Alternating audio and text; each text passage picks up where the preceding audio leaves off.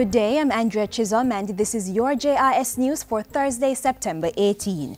There are indications that the Jamaican economy may grow more than originally expected in the next fiscal year. The initial growth target was between 1.5 and 2%.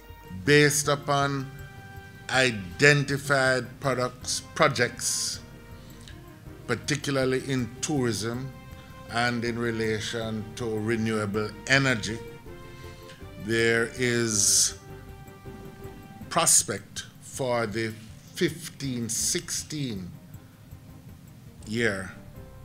fiscal year for growth to exceed this and to extend into the range of 3% or more. The Finance Minister was speaking on Wednesday at a post-cabinet retreat press briefing where he announced the formation of a subcommittee to identify and remove impediments to growth projects. A technical secretariat to support the committee will also be established within the Development Bank of Jamaica.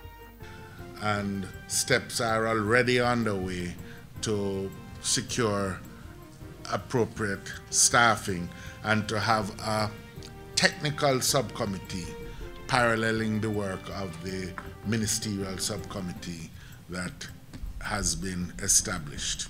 The two-day cabinet retreat marked an early start to the 2015-2016 budget preparations. Under the new fiscal rules incorporated into the Financial Administration and Audit Act, government is now required to pass a budget before the start of an upcoming financial year. Parliament will also have to pass a supplementary budget before the end of this calendar year. Health Minister Dr. Fenton Ferguson has sought to assure the country that the ministry is handling the Chikungunya virus. He's urging Jamaicans not to panic, asserting that the ministry is following established protocol in dealing with Chikungunya. We are operating within the framework of a protocol determined by the World Health Organization and the Pan American Health Organization. And that protocol is what guides us. Minister Ferguson was speaking following a tour of the Yalas Primary School in St. Thomas, where there's been concern that the high levels of absenteeism among both teachers and students is as a result of the Chikungunya virus. The minister also revealed that even as the school remains open, an investigation into the high absenteeism at the school has been launched. Although no mosquito breeding sites were identified, Dr. Ferguson said the ministry fumigated the school as a precautionary measure. In education, the Early Childhood Commission, the ECC, is reporting that it has exceeded expectations since its inception 10 years ago. At a recent function in St. James, ECC Commissioner Dr. Rose Davies noted that the organization has achieved much in that decade.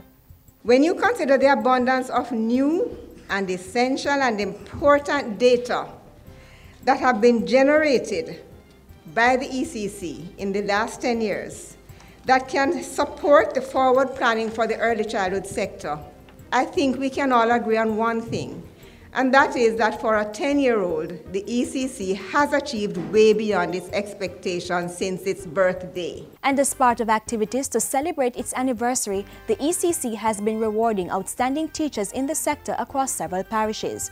In St. James, 10 teachers with an accumulated 416 years of service to the early childhood sector were honored by the ECC. Also in St. James, the Cornwall College now has a 120-seat chapel built at a cost of $33 million. Construction on the building began in 2012. It includes offices for the school's chaplain and secretary along with bathrooms. Speaking at a recent dedication ceremony, the Ministry of Education's Western Regional Director Hilary Foster noted that the construction of the chapel is yet another historic achievement for the school.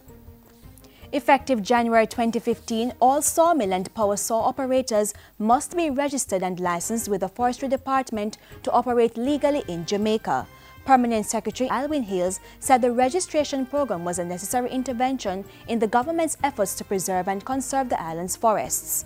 There is no question about the ministry's commitment not only to preserve and conserve the island's forest cover, but also to educate and engage communities across the length and breadth of Jamaica about the importance of our forests to our lives and livelihoods.